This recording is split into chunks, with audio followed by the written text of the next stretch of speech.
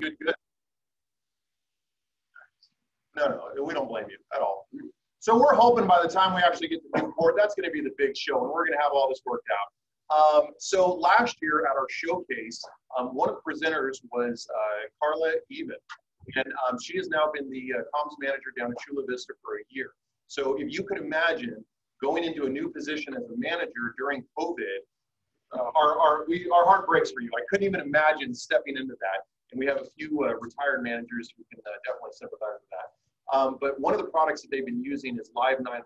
She's going to explain it in detail, but it's fascinating. We're truly taking a step into the future and utilizing all this technology instead of just having it sit and collect dust.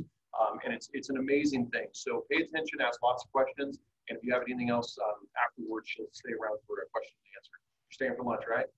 All right. Highest altitude, best barbecue in all of Orange County. Okay. So I just want to say thank you for having me. Thanks to CPRA. So the word is out there about the technology, and people have a lot of questions about the technology. So hopefully I can answer those for you. We're actually going to receive the APCO Leadership and Technology Award in August in the APCO 2021 for the technology. Thank you. To work for an agency that is forward thinking, because when they offered this and said you're going to have this, I said no thanks. I was not open to it, but I'm out there now trying to advocate and let people know the benefits for the citizens, the officers, the dispatchers, your agency. So we'll get into it. Every second counts and every detail counts. Absolutely, because those details that we're learning make a difference.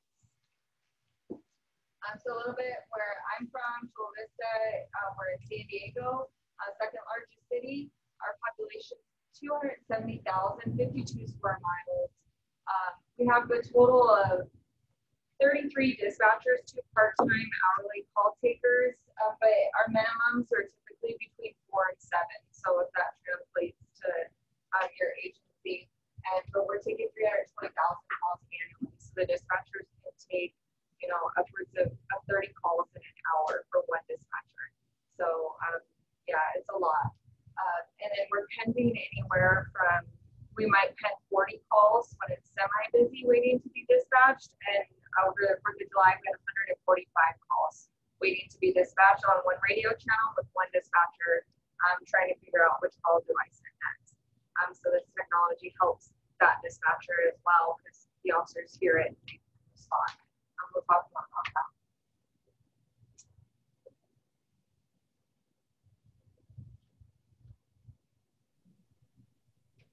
So why did we choose to do this? So our chief is very innovative, as well as our staff that works there, our captains. We have the drone as first responder program. We're the only agency in the nation that can fly out of line of sight right now. So that's been great. But they look at technology as a way to help lessen the impacts of being low staff, not having enough money. Our Chula Vista Police Foundation will pay for things to start up. And then they'll go and ask the city, like, we have this and it's working well, can we have some money? People always ask for money for that. So they get pretty creative. But it was just low staffing. And then also with, not just COVID last year, but with civil unrest, there was this, pressure to be better, do things differently. There's transparency, we want this. And then worrying about, are we going to get rocks and bottles? Are we going to get a situation where citizens don't like our officers, and what will happen? So during civil unrest, we were thinking, how do we get creative and give the officers the best information so they can make the most informed decision?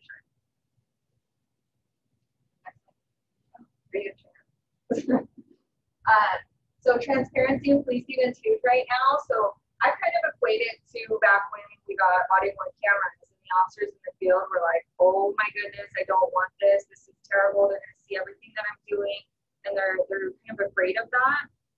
And then you realize it's really safe to them a few times from, people better understand what they're doing. So for us, same thing. We're going to live stream your calls, and dispatchers are like, nope, I don't want my stuff out there, even though it could end up on Nancy Grace, it's recorded, all those things.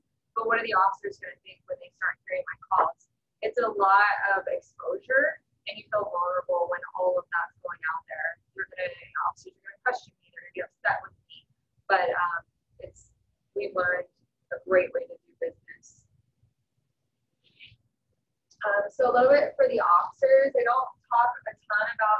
this because I think it's pretty apparent why the officers want to hear it, what it does for them.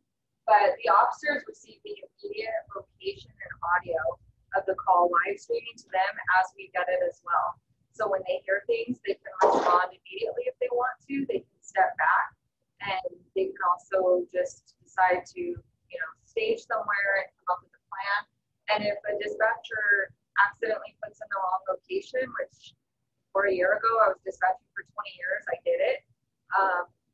We do it, and it could be the caller gave you the wrong location, you typed it in wrong, the cab, whatever. Honestly, it happens. It's embarrassing to admit, but we do it. So now the officers will come up on the radio and say something like, I'm confirming it's this location because I'm showing on Live 911 it's this. Fantastic, because we don't want to make that mistake because we see it in the news and it's tragic. They have geofence capabilities. You can set multiple geofences. So if I'm out in the field as an officer and I want to set a quarter mile from where I'm at, I'm a beat 11 officer and I'm in sector 1, so I cover any 11, 12, 13, 14 my beat. I can set multiple. So I can set my area. So if I'm over in beat 14, I'll still hear a quarter mile around me. I'll also hear beat 11 if that's what I choose, because that's what's happening on my beat. So you can set multiple as big or small as you want it to be. We try to get them to keep it smaller typically, because when you do the whole city, it's too much and some of it might not be relevant. If you're working for a smaller city, it may make sense to do the whole city. They can dismiss a call if they don't want to listen to it anymore. Click a button. They don't have to click a button to actually listen. It will just automatically screen for them if they're not muted.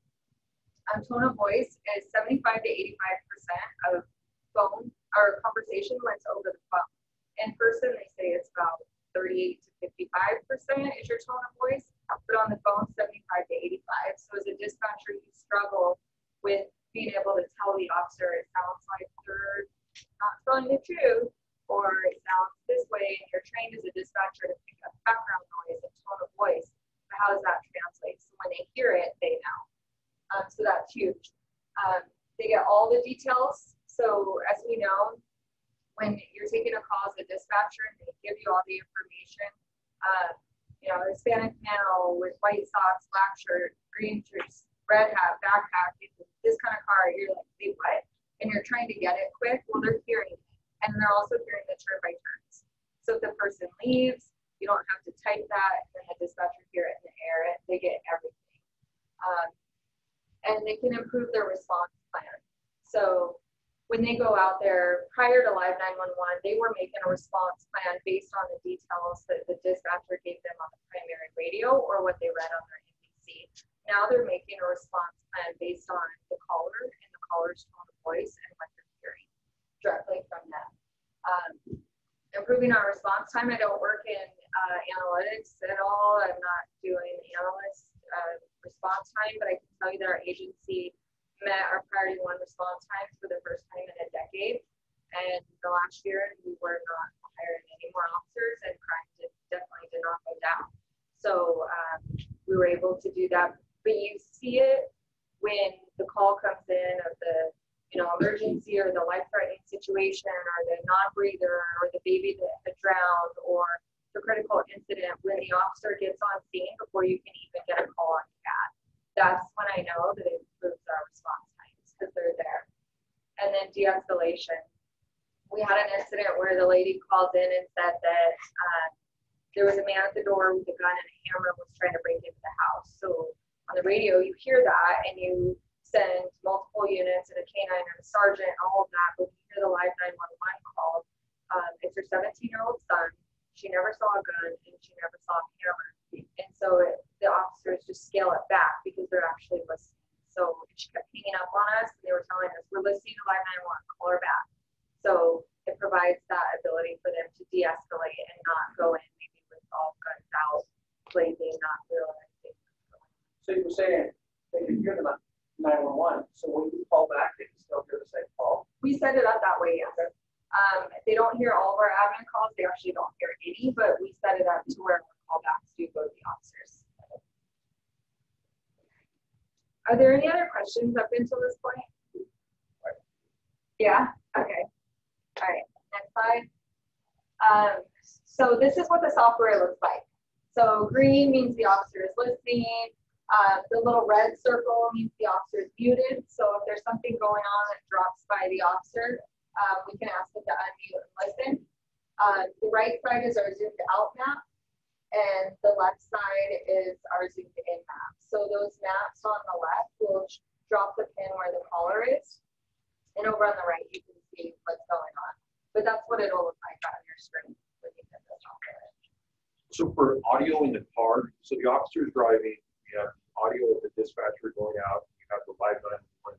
How do they control that? They usually set it up when they go. We don't require officers to listen to it because of everything that's going on, and they do have the ability, if it's too much, to hit dismiss with the touch of a button on their NBC and dismiss that call so that they're not hearing that background noise. But you can watch the video of Clovis PD when the officers responded to the man in the parking lot with a rifle, and it ended up being an officer-involved shooting. The caller that was reporting it was actually the person with the rifle. And you can hear the dispatcher on primary radio dispatching information that the officer had already heard on live 911, just because there is that little bit of time delay to get the info to the officer. But you can hear both playing in the officer's background. So it doesn't by any means replace the dispatcher. They can only hear what's going on. They cannot talk to them. I have a question. You mentioned they obviously you're turn by turn, like if you're following the turn driver or the vehicle and all that. Now they're hearing in real time.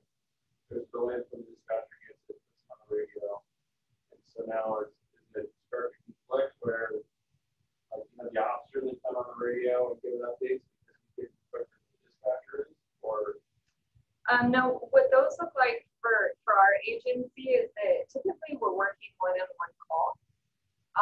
And then the officer might, okay, so an officer's responding, and before it would look like, you know, I'm following a drunk driver, I'm this way, I'm that way, I'm this way, I'm that way, and we would continuously update it so much so that we couldn't even handle like the other fight call and whatever else was going on.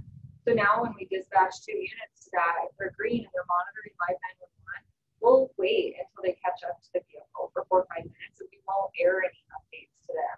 And then when the officer gets close, they'll just tell us, I'm, you know, northbound on 4th, passing such and such, I'm behind the vehicle. And then the officer also will come up on the radio and say, you know, I copied that, you know, the vehicle just TC or something like that, and, you know, brought to an accident. So they'll come up. Yeah, and it allows the primary dispatcher to work multiple incidents at the same time. Because by the time you get to read those updates, like you said, it's old news.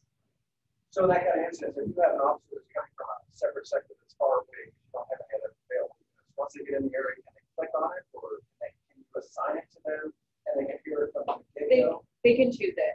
If they're not already listening, it's available and they can click on it and choose it. So usually, you know, the officers that don't want to listen to it, when something critical happens, they'll jump in and they'll start listening. But they're usually logged in at the beginning of shift anyway, just so that they can see caller locations. A lot of them drive around they don't want to, just because it's too much, but it gives them the quick ability to so for dispatch, they wanted to give this to patrol when they first, you know, were piloting it. And then when I saw it, I was like, wait, why does patrol get the cool stuff? Like, we have that too. So we like the mapping system. We like that we can see our caller in relation to our officer. We like to see who's listening, who's not listening, because we can ask the sergeant to jump in or a patrol unit. And how it helps the call taker is you can see where your caller is on this map via rapid SOS. So you'll know which side of the parking lot they're on. So our dispatchers are loving that. You can also see when multiple calls come in around the same one. Primary dispatcher, again, they can manage multiple incidents, and there's not that waiting factor. When you hear in the dispatch center, the person has a gun or where they've been stabbed, and when you're on primary radio, you're thinking, can you route the call, so I need to know where that's at, and you're waiting on them to send it. Well, now you can see it, that, you know, this dispatcher's taking this call, it's in this beat, this area, this sector, and you can start developing a plan. Or you can anticipate your officer's going to say it on the other end of the radio, show me en route to the shooting that just occurred, or whatever it may be. just gives more situational awareness of the room for primary. Our supervisors in dispatch, they can monitor, they can have it playing in the background, just like we do with all the 17 different radio channels that they're listening to.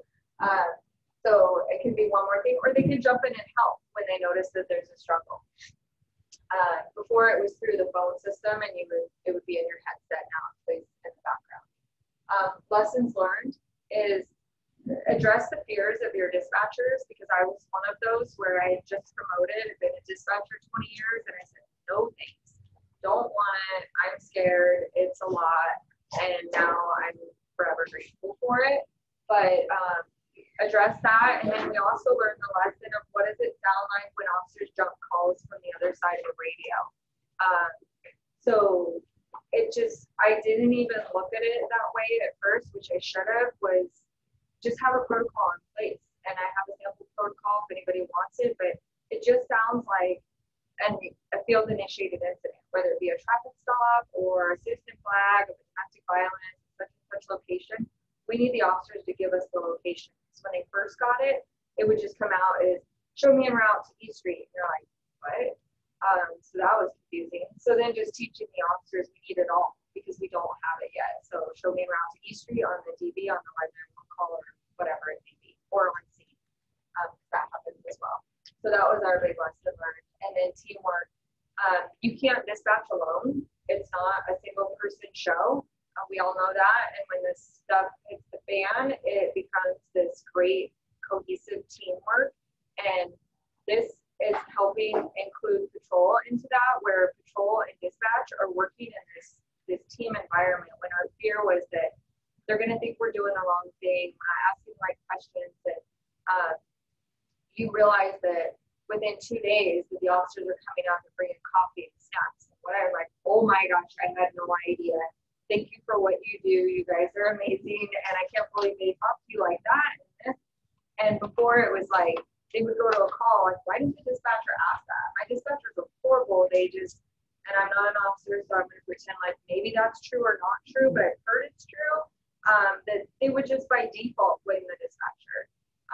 Like, wow, they didn't even ask what the suspect looked like. And now it's like, okay, they did. And if we didn't, because we forgot, we don't put it on the radio.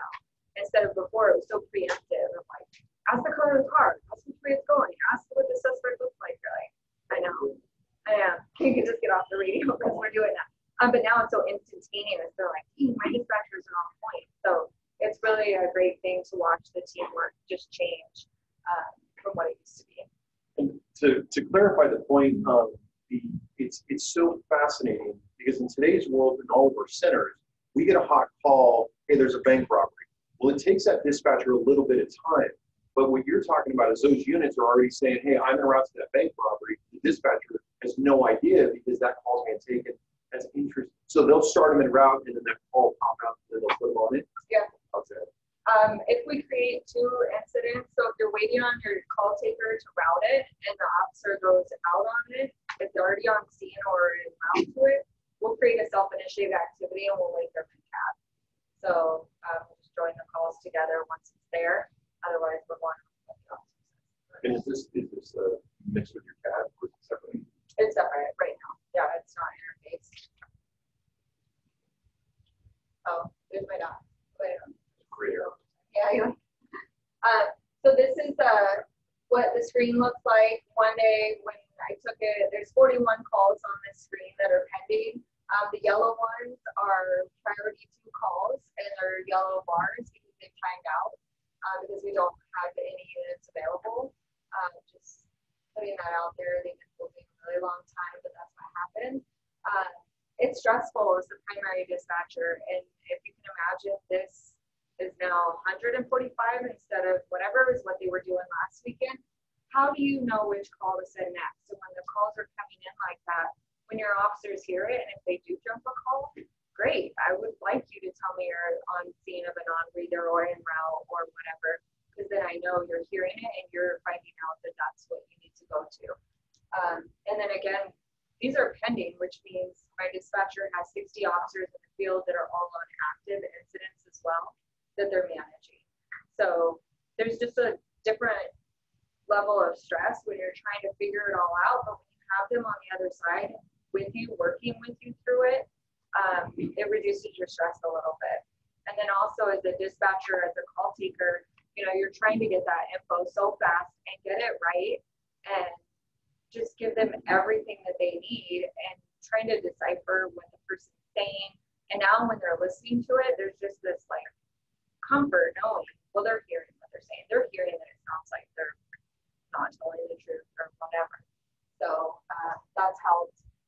And then as a dispatcher, you know, you try to create a synopsis, and then on primary, you know, shorten it even more. And so it's a lot to try to synopsize and get it right so that the field units are making the right decision, because we don't want them to get into a situation that, you know, they're going to get in trouble for, make them be in a bad situation, essentially.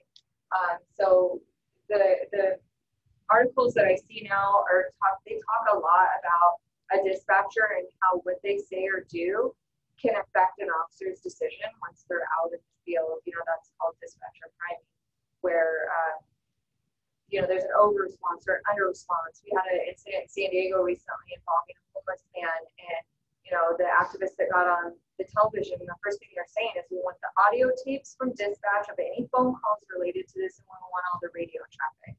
Because they're not just looking at, you know, officers and it's controversial to have an officer involved shooting, but they're also now looking at what did dispatch do and say, because that's going to affect what the officer does and says.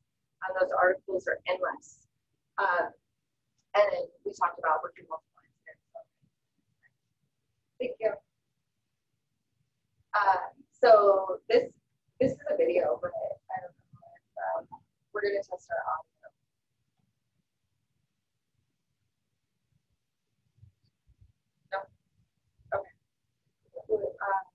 We'll actually leave it on this slide then. So that's a news clip that I highly recommend that you watch. But Kyle Plush, 16 years old in Cincinnati, Ohio, and he got trapped underneath the third row seat of the Honda Odyssey van that he was in and called 911 2 times. So I've been kind of following this case. And December of 2020, the courts decided that the dispatcher and some of the employees could be sued individually as well. So the things that were said about the dispatchers and the field responding units was that the councilman said Kyle Plush would be alive today if we had known about this. The mayor said the cops dispatchers were wrong. And then, you know, they asked about the investigation, and then you're going to be sued individually. The family settled for $6 million on the suit against the city. But what happened in this situation was that Kyle had called 911 and said that he was in the parking lot, he was trapped, and he gave the dying declaration to his mother that if I'm going to die, I can't breathe. Took 4 minutes to find out his GPS location of where he actually was, 3 minutes to drive there and respond. So 7 minutes in, officers remained on scene in that parking lot for 11 minutes looking for the vehicle. During those 11 minutes that they were on scene, Kyle called back and got 911 and told them the color, make, model, description of the vehicle and where in the parking lot he was. And that information was not relayed to field units that were on scene looking for the vehicle. They cleared, and 6 hours later, they found his body and he had passed away. Sad, emotional. For me to talk about that, because as a dispatcher, you do the job because you want to do the right thing. You don't want to make that mistake. I don't know why the information wasn't relayed to field units, but with this technology, they would have heard it. So I don't know what happened in the comm center. I'm not here to say dispatchers are bad, but protect that dispatcher that for whatever reason didn't get the information relayed. I don't know what happened, but it happened. It's tragic, and it could have been prevented because we do have the technology that people can use if they just would not be scared of it, because it will help save a life and protect your people. So under scrutiny, we kind of talked about this already. Want to fix policing? Start with a better 911 system. That's what's coming into my inbox, and I'm thinking, as a manager, that's my job: protect my dispatchers and my agency. That's what I do. My dispatchers protect the citizens and the officers. I protect my dispatchers. So while they were afraid of this, it's also offering them some cover. The missing link in police reform is 911, and someone should be held accountable after cops were sent to the wrong address. This kid, the murderer actually called him a suspect and said, I'm going to kill him, and had already beaten him. He said, the killer said, send the cops, this is my address. Instead of 12th Street, they put 10th Street. So they went to the wrong address, the kid was killed. Then it ends up on the news. I've done it myself, not this, thank God. But it happens, and you're a second away from ending up in this situation. And it's awful, and dispatchers aren't doing it on purpose, like we're humans. And then another one, flash 911 call. So, I mean, there's so many, and that's why, it's supposed to put a lot of words on a slide, but it's endless. Next. So this one, it's dispatch priming. So I just did it in bold. Police shootings, dispatch priming, dispatch information was erroneous, and shooting errors. So they do experiments, and they say, like, the information given the officer, this is what happens out in the field. So this is about dispatch a lot, but it's also about what the officers are doing in the field. So this tool actually helps them when they're making decisions out there. This is another video. It's probably not going to play, but it's really sad to listen to. The mom had called in and said that her son had been shot in a drive-by shooting. It says friend when it does the words, but to me it sounded like she said son. But this kid had been shot, and when the dispatcher kept asking, is he breathing? Yes, he's barely breathing. Is he still breathing? Yes, he's barely breathing. And then she says, how many effing times do I have to tell you he's barely breathing? He's been shot. And she says, and the dispatcher says, you know what? I'm going to let you deal with this yourself. You don't talk to me like that, or whatever it was. And then hangs up. Call's gone. Kid dies. And it's like, oh, okay. So, so you never know, like, what the dispatchers are dealing with, but had that, again, been on live 911, somebody in the field would have heard that, and they would have been able to respond. And next one.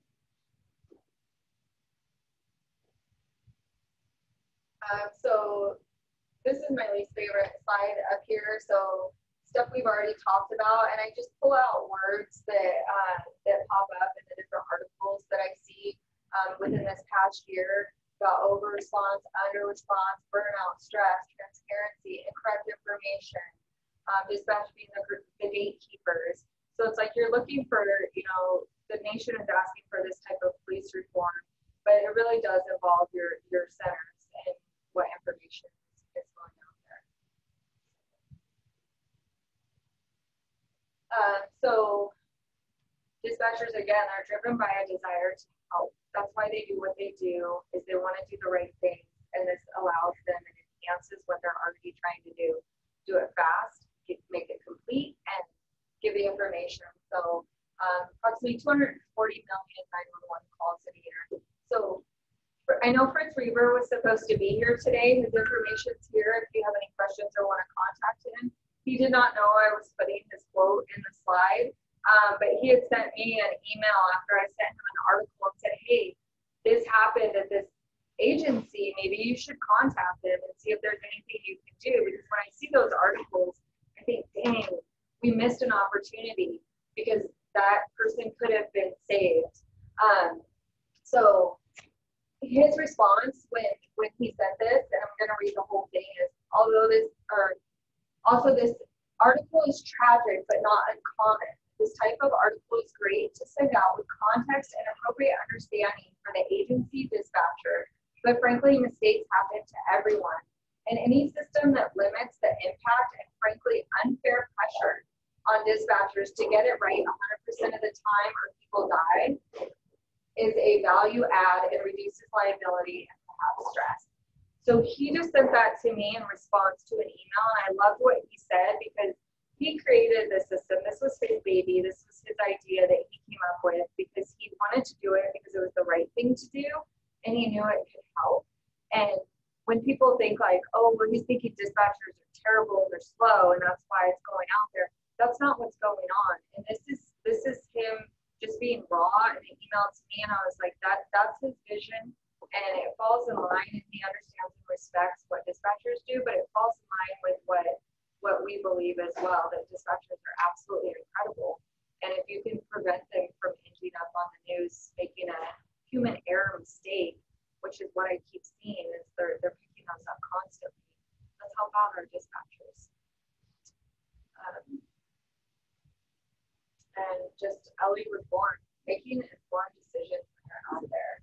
Protect your dispatchers, protect your officers, your agency, and your citizens. When you have a tool that for our agency, a baby's drowning and all you hear is screaming, and that someone's drowning, they're not giving you location, they're not giving you information, and you have an officer that's either driving towards the house or away because they don't know yet, so we don't have an address to put it in CAD.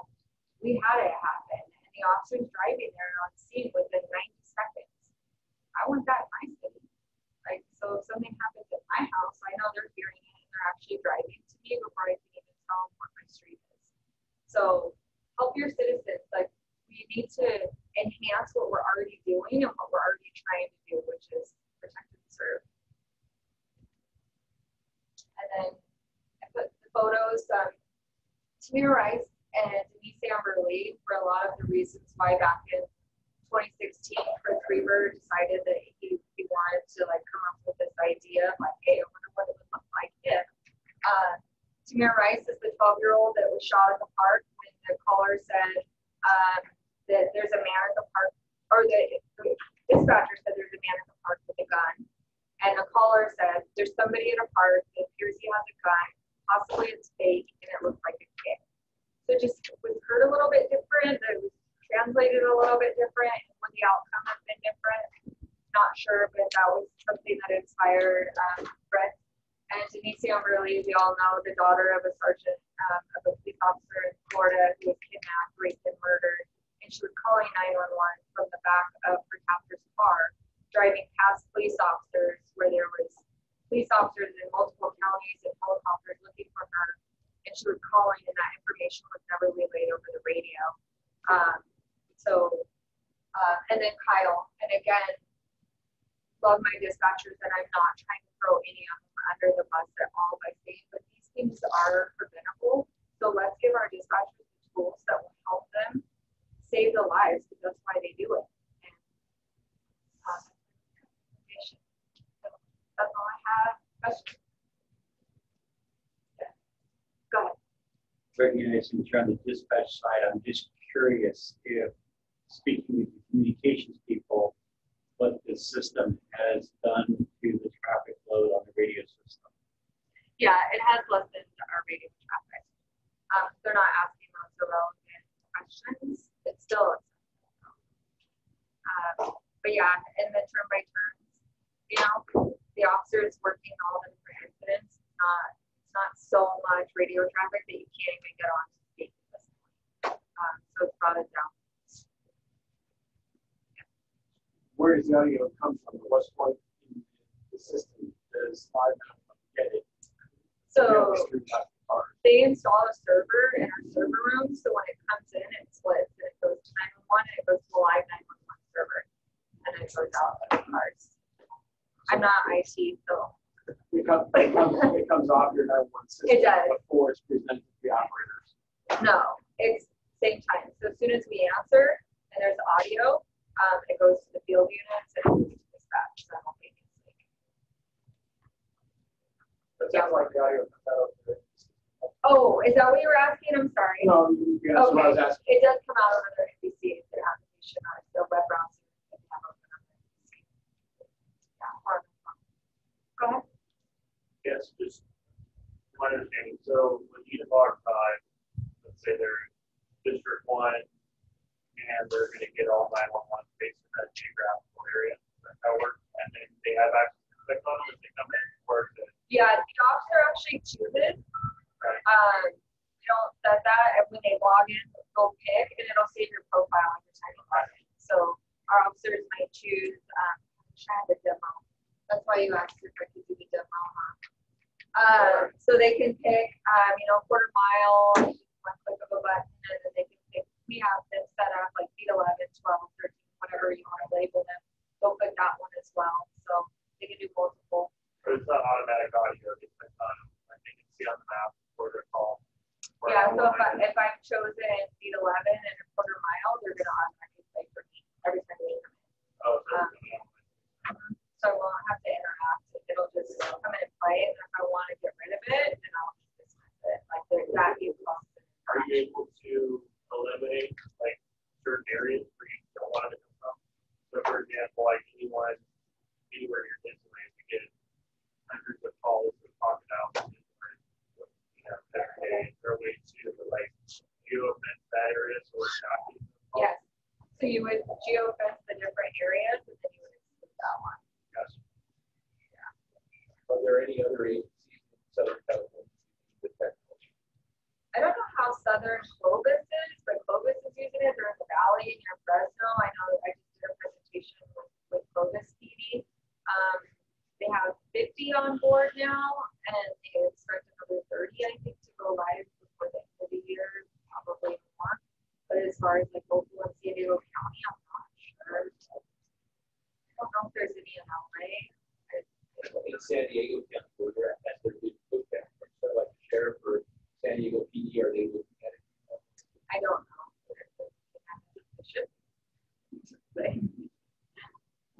Like I was telling you, my chief constantly in Santa Barbara, she came from San Diego. So when this first came out, sometime last year, she sent that to me. I actually responded exactly like you said. No way in hell that I want that business. But seeing the presentation, it makes it more appealing. What happens when call 2 and 3 and 4 and 5 and 6 come in? How does the system handle that? You're only going to stream one call at a time. So they'll stack. And you can click on them and choose them. That will require an interaction. So if you get 3 on the same one, an officer can dismiss one and listen to the next or the next. If maybe not somebody. But it will. Yeah. Is an officer, is that law that's wrong? No. No, there's no interface with CAD, and the officers mute all the time. So they'll show up red on the screen, and then if there's something going on in their area, watch the time. Yeah. Any other questions? And for those of you that want to see a live demo, actually with Carla, if you go to our YouTube page, it's attached off of our website. Is that right, Ernest? So last year's showcase, we have the entire presentation on there. So if you want to go back to your agency and say, hey, and she's doing a live demo with a live demonstration from her agency. And it's excellent. It really helps answer some of these questions too that we have, because a lot of the same questions asked here today were asked on that live during that demo. Yeah, you can reach out to Fred or I as well if you have any questions or want a demo. Not a sales pitch, I'm not making money off this. But you can reach out, and I'm happy to share. Someone wanted to come down to your agency and see that, offer that too. Absolutely, yeah. And somebody that toured before, they asked my supervisor, so they're confident, they're out there using it. They said, would you be upset if they take it away? We said we didn't want it. She's like, oh yeah, I would leave my headset safe. She would just like put it on the desk, walk out. They absolutely love it. So, yeah. Any other questions? Thank you so much.